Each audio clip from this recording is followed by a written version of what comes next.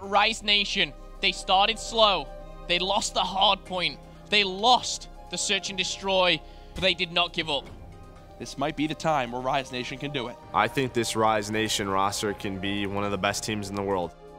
If you look at Stage 1, their performance so far, they're first place in Division A for a reason. They don't have many losses, they don't have many weaknesses. I expect them to fight for championships all year long. I think when you look at Rise and you just look at the composition of the team, they really do have everything. They have the up-and-comer from this year in TJ, and they have the up-and-comer from last year in Gunless. Both of them are just firing on all cylinders in game, but when you look at TJ, when you have him on your team in Search, it just doesn't look like you can be defeated. The addition of Gunless to Rise Nation kind of has gone under the radar a little bit, with TJ being obviously so exceptional at Search and Destroy, and Methods having kind of a lights out start to the assault rifle role. He has been that consistent kind of player, which you do want on your team, and he has gone under the radar, but I do think that Gunless is one of those stars which will perform on the main stage.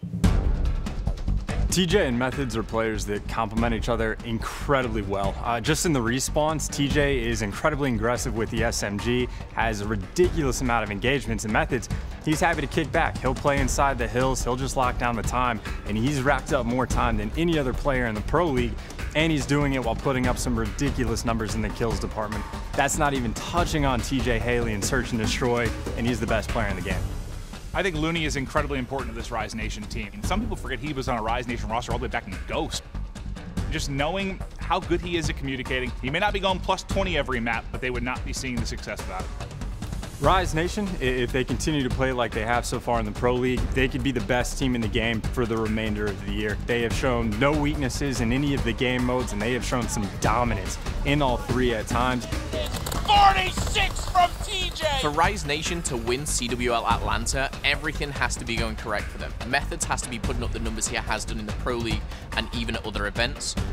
Gunless has to be that consistent player. And TJ, to be honest, his Search and Destroy can win them, the event itself.